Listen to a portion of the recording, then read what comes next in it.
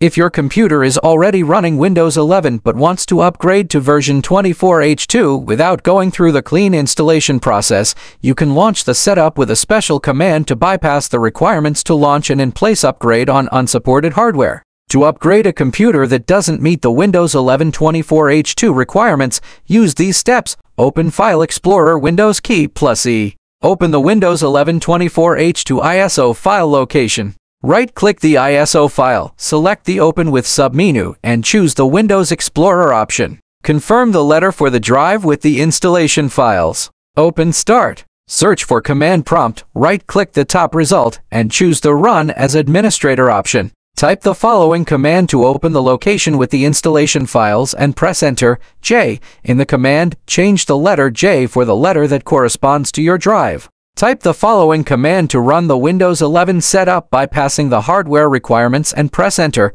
setup.exe product server quick tip. If the command doesn't work, in the installation drive, open the sources folder with the cd sources command and run the setup product server to launch the setup again. Windows 11 Setup Product Server optional. Click the Change How Windows Setup Downloads Updates option. Windows 11 Setup Update option. Select the Not Right Now option. Disable updates during installation. Click the Next button. Check the Keep Files, Settings, and Apps option. Click the Install button to upgrade while keeping files and apps. Media Creation Tool Settings. After you complete the steps, the setup will continue to upgrade to Windows 11 24H2, and since this is an upgrade, you won't have to go through the out-of-box experience, and your files and apps will be kept. However, the new setup will run in an unsupported state, meaning that you may be able to download system updates, but they won't be guaranteed to work, and Microsoft won't offer support. While this command works to upgrade an older version of Windows 11 to version 24H2,